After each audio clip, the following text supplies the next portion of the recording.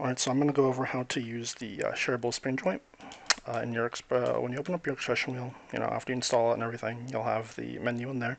Open it, you'll have four options. As I update this, there might be more things you could do, but for now there's just four options.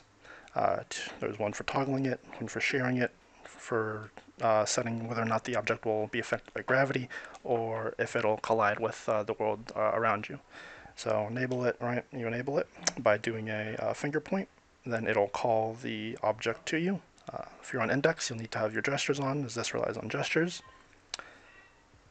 Not pointing will let the object just kind of go into space.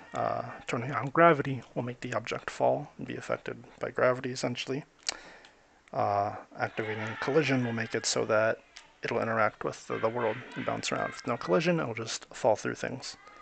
The last feature is the sharing feature, and the way it works is you'll have a player or two players put their hands in your hands. You'll need the other player's right hand in your left hand and their left hand in your right hand. You press share, and two hands will appear.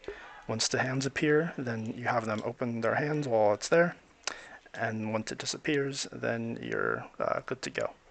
After that, I want to reset the ball by doing a thumbs up, and then when another player points with their right hand, for example, the ball will go to the right hand. If they point with their left hand, the ball will go into their left hand. And then if they were to swing it around and then throw it up in the air, it'll do just that. Like so, and then both players can call it at the same time, and then play around with it, play tug of war, blah, blah, blah, blah, blah, and then launch it up into the air if that's what you want.